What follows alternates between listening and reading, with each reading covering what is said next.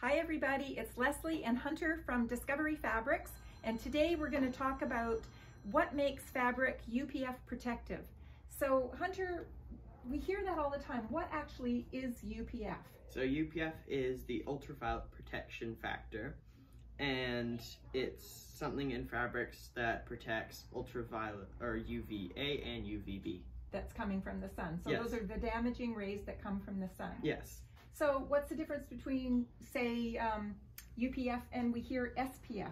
So UPF is a fabric thing, and it can be used for other things as well, but SPF is protection of sunscreen and sunscreen only. Because it's got something to do with timing, or? So SPF is the time that it takes when you apply a sunscreen to burn your skin or to wear off.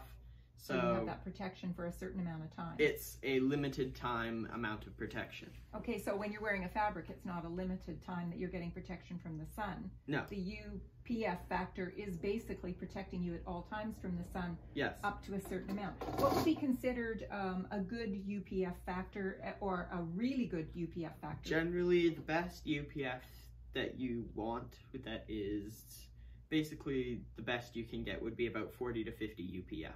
Okay, and most of the fabrics that we have that we claim that are UPF protective are 50 or minimum. above. 50 yes. or above. Okay, so that's great.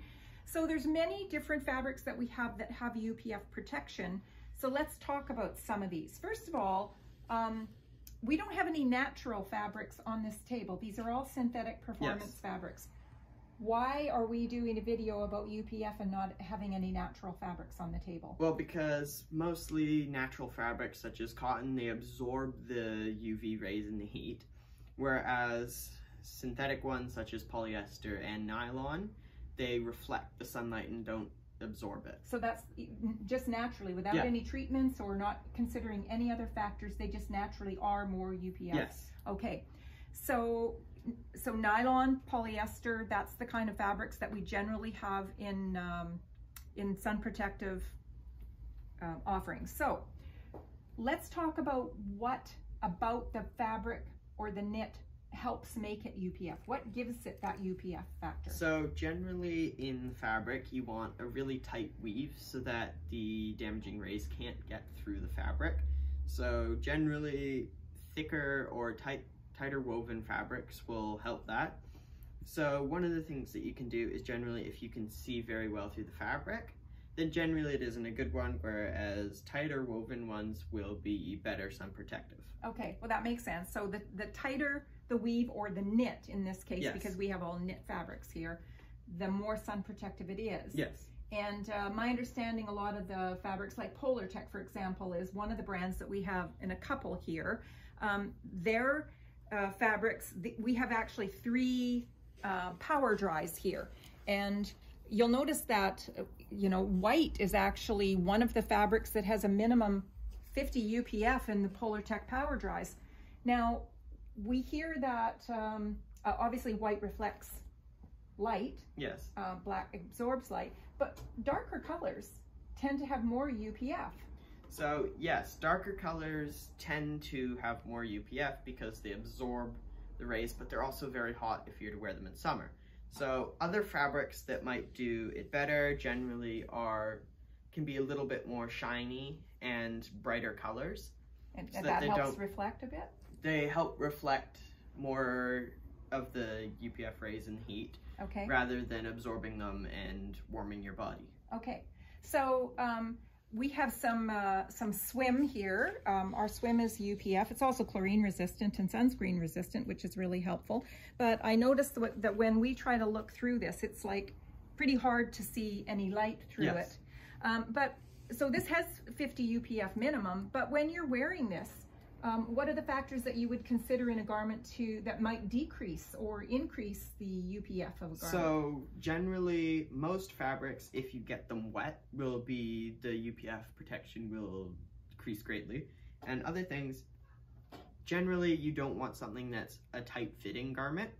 Because why? Because then when it stretches out over time, the fibers get pulled apart and it isn't as tight of a knit anymore. Well, even if you're stretching a knit, obviously more light is going to get through there, right? Okay, so a tight fitting garment can really affect the UPF factor.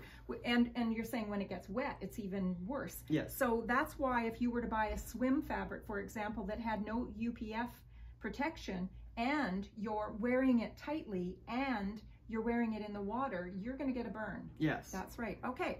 So we have Power Dry that has UPF protection. It's hard to believe that you can get 50 UPF out of this beautiful white wicking thin fabric, but this definitely has it. And I have a shirt made out of this, and I can attest to the fact that it's really, really good in the sun. We have our swim is all UPF. This is also a swim here. This is Kaito Sante. Now, Kaito Sante is a synthetic fabric that's treated with shrimp and crab shell for its antibacterial qualities, but it's also sun protective. So would you say that that's got a lot to do with the weave? Can you see the sun through there, or can you see through it easily? Just from looking at it, I can't see any light going through it. Okay, so it's going to give you that protection as well, but it also has some other properties that really help with that. Yes. And then what's the last one that we've got here? So this is Solar Stretch. So Solar Stretch is an athletic fabric that is got minimum 50 UPF as well. And this has got a fair amount of stretch too. So obviously, as Hunter mentioned, if you wear leggings, you're going to, you know, still have a really good coverage for the sun. But the tighter that you have that clothing, the more that decreases. Because when it says that it's 50 plus, it can be 60, 70, 80. Yeah. But it can change depending on the garment that you're wearing. So thanks, Hunter. That's really good to know. Hope you liked that video and hope it taught you something about UPF fabrics. And we'll see you soon. Thanks for watching.